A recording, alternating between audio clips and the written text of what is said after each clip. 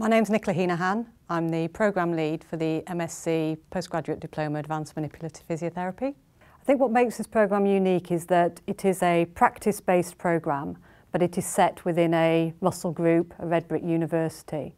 So research underpins every aspect of our programme, from the basics, looking at research design, research skills, but then really with students, with their practical experience and their knowledge, looking at the evidence that they're drawing on to support their practice.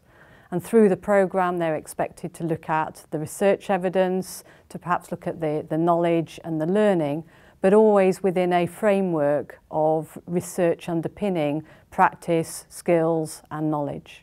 This programme's aimed for individuals who are practising as physiotherapists within a musculoskeletal setting.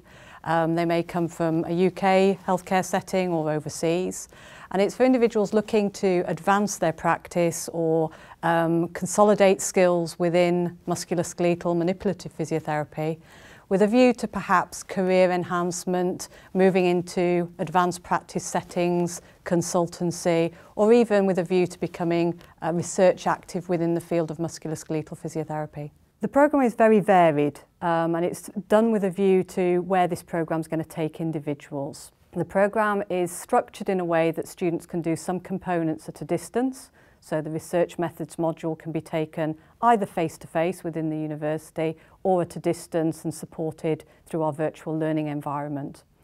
Likewise, the specialist blocks, the specialist manipulative physiotherapy modules, they are packaged in 3-day blocks.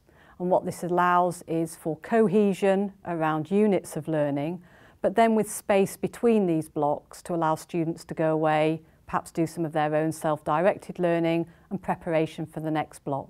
Within the programme, they have the opportunity to choose a module, an option module, and this may be taken from our diverse offering of modules within sport, nutrition, psychology, etc.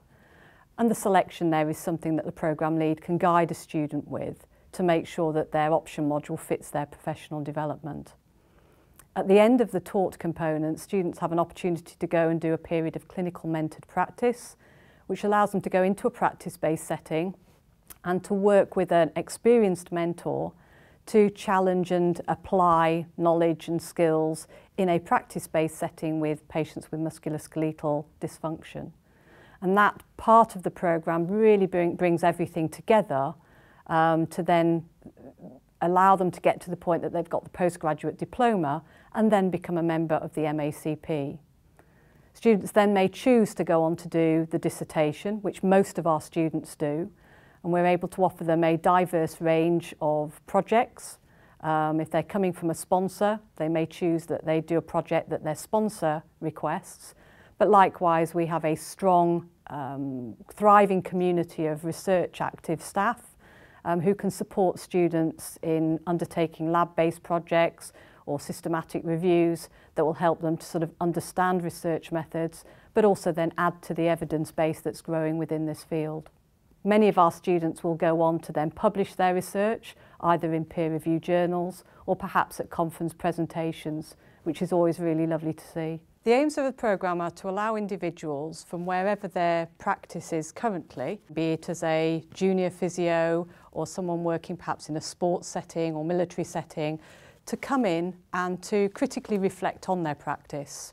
And then through the advancement of new knowledge, research skills, is to develop their practice within a framework of clinical reasoning so that they can then consider advancement in their careers professionally.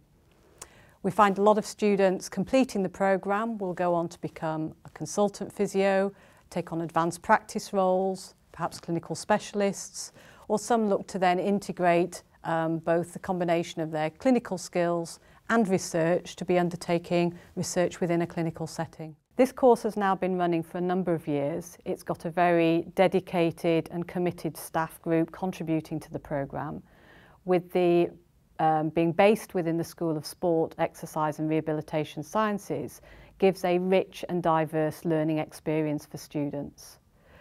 The programme itself is externally validated by the MACP and IFONT, and I think with the support that we can give individuals coming to the University of Birmingham to this school, then they will have every opportunity to aspire to advanced practice positions and enhance career development.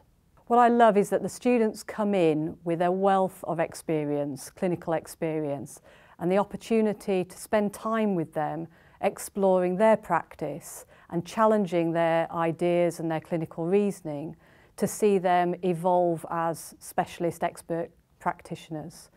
It's fun. The students are enthusiastic, they come from a diverse background, and just having that time and opportunity to support them with their own development is just a privilege to be part of.